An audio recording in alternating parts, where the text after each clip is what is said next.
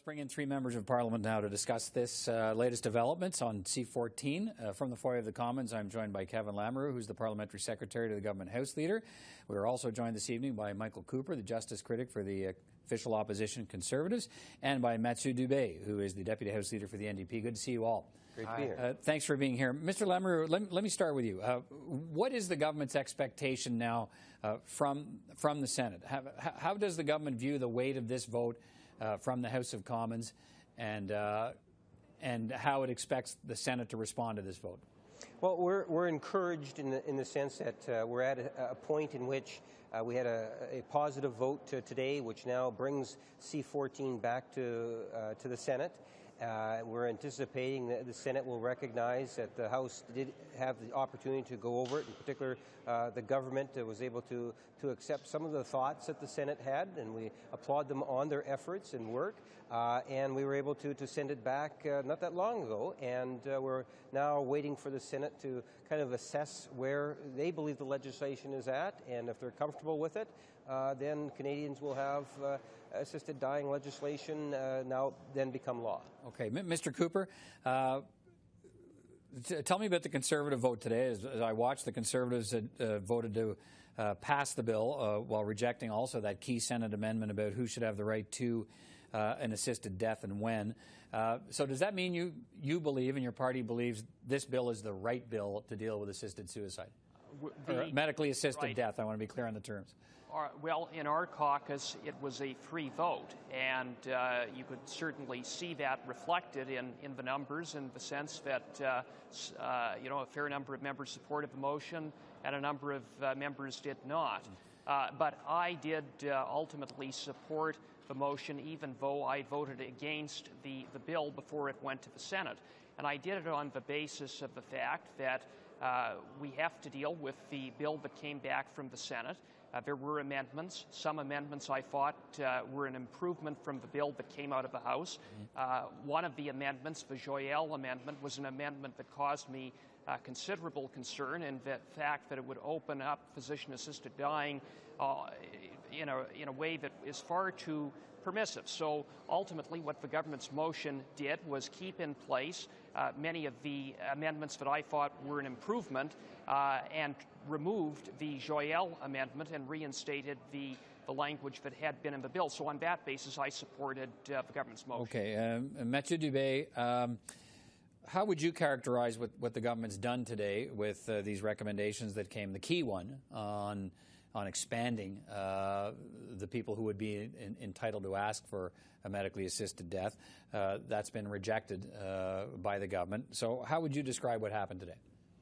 Well, let's be clear. At the outset, we would have preferred to see many of these amendments actually adopted in the House of Commons. I think at the end of the day, if the government was sincere in its willingness to be nonpartisan about such a emotional and personal issue, that's what would have happened. But at the same time, the Senate came through with many interesting amendments, and we wanted to see those amendments adopted, like the one that you mentioned.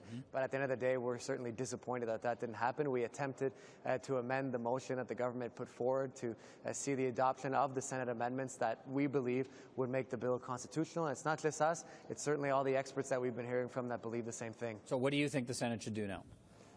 Well, we'll wait and see. It's up to them at the end of the day, but I think the government's mind is clearly made up, so we'll see what the Senate decides to do. But I think the big challenge we have is that the government really wasn't willing to listen to opposition amendments, and unfortunately I think we're going to see a situation now where people who are suffering are going to have to challenge this bill in court, but we'll wait and see what happens. Okay, well, let me pick up on that. Mr. Lamoureux, some senators are suggesting this evening that they could push the government now to refer the bill to the Supreme Court, in fact, to get a reference on its constitutionality. Why is the government unwilling to do that when it seems likely that some group, someone or some group will once this bill becomes law? I just don't really think it's necessary, Peter. If I can just pick up on the idea of the original legislation when it came to second reading, and how it has actually changed in different forms, whether it was unanimous party agreements at the committee stage, where we actually accepted and passed amendments through to actually what the Senate was able to accomplish, and recognize that there were some ways in which we can prove it. In essence, what has happened is we now have a legal framework that allows for assisted medical assisted dying. At the same time, we're not saying that the debate has to end. This is going to be a discussion that Canadians will have going forward. There's going to be a lot of talk about, for example, palliative care and what roles other jurisdictions need to play on it. But the biggest challenge, as you know, the biggest level of either disagreement or consternation is around the size of the class of people who could apply for medically assisted death. It seems to me that's the one that's likely to be the subject of a court challenge. And if that's the case, I guess a lot of people wonder why the government wouldn't go ahead and do that itself and get an opinion from the court rather than have itself taken to court. Yeah, but you'll get legal opinions on either side. And if government was to take action or take something or refer something to the Supreme Court on every time you got a legal opinion on some important law, I don't think it would be appropriate. It's just we believe the legal framework's there. It will stand the test of the charge. Mr. Cooper, is there still a case to be made for taking this as a reference to the Supreme Court? Well, look, I think that the Supreme Court in the Carter decision said that Parliament was owed a high degree of deference in responding legislatively. And in terms of the parameters of the Carter decision, they gave Parliament a fair amount of room in terms of crafting legislation. I believe that the legislation satisfies the parameters of Carter. And I believe that the legislation is charter compliant. And so I'm not against necessarily referring it to the Supreme Court, but I don't agree that it's necessary either.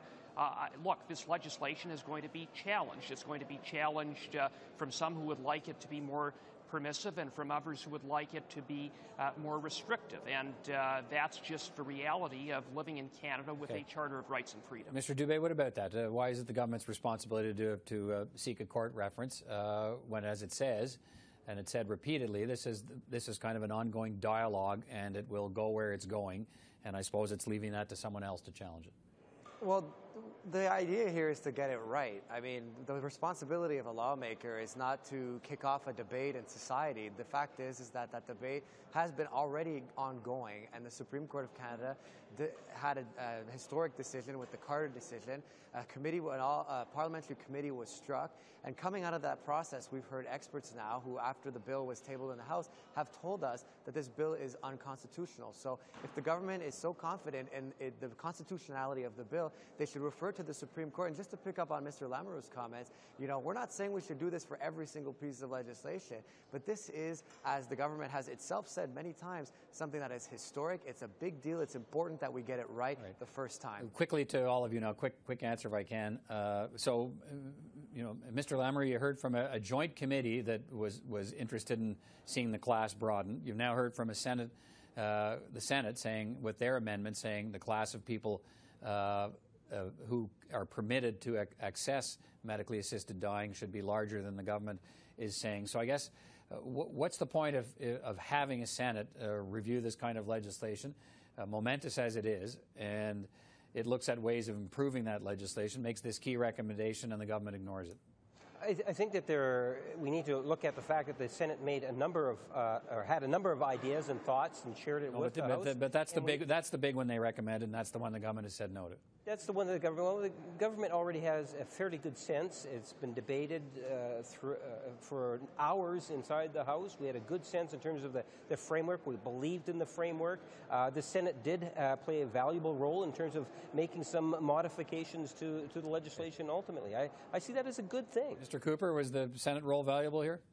I think that the Senate's role is valuable in the sense that they had an important debate. They put forward a number of amendments. Now, the House of Commons has voted on those amendments, and now it goes back to the Senate. And I would hope that the Senate, after putting forward their amendments and now receiving the response from the House, will have an up or down vote and respect the decision of the People's House. All right, final word to you, Matthew Dubé.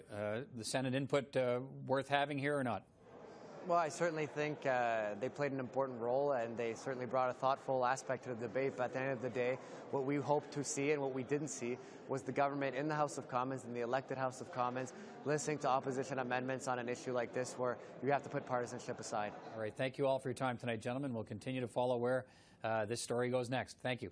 Thank you, Peter.